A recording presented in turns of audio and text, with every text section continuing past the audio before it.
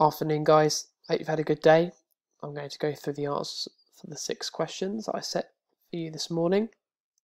So question number 1, 3,956 divided by 46. Now I've used the bus stop method and I've put 3,956 inside the bus stop and 46 on the outside. So first of all, I look to see how many 46s are in 3. There are 0.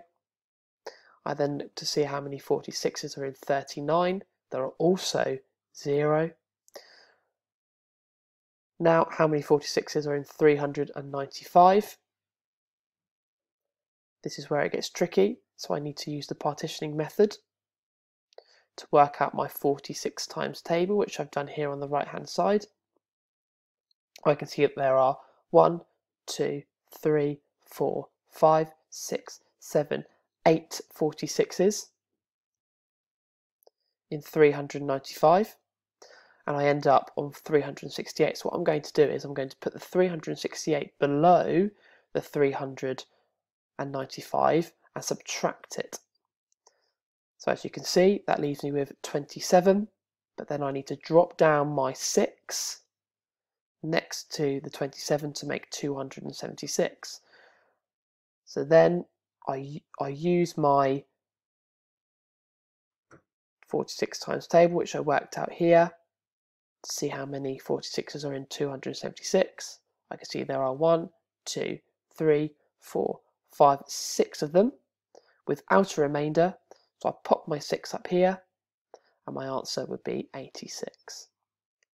Okay, question 2, 3.81 add 0.009.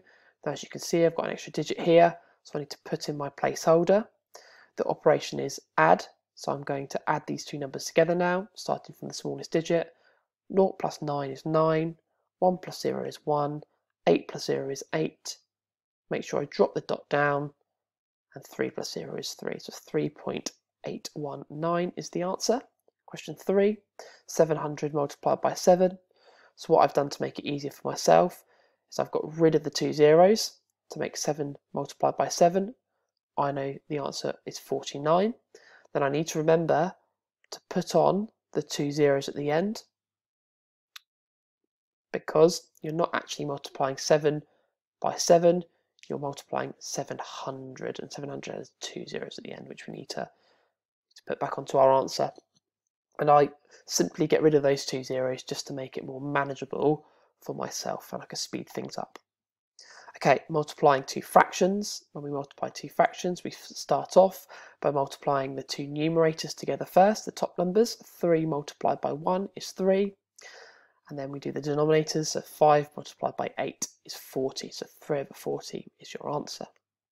6.2 subtract 1.28. I've used the formal method, and as you can see again, I need to put in my placeholder, but this time the operation is subtract, so I'm taking this bottom number away from the top number.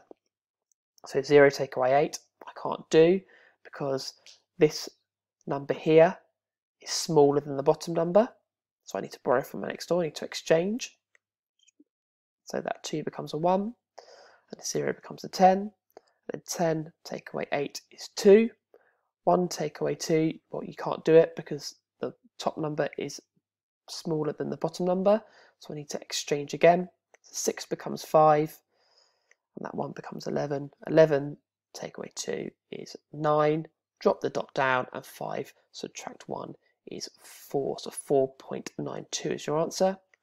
And finally, we are dividing a fraction by a whole amount. So 3 over 10 divide by 5.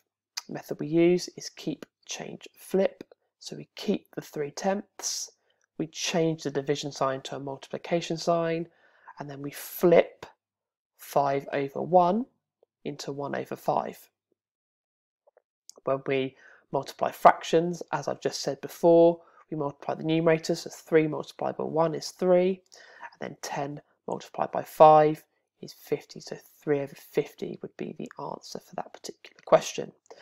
Okay, so here's a summary page with all the answers on. Pause here just to double check whether you got the right answer or not.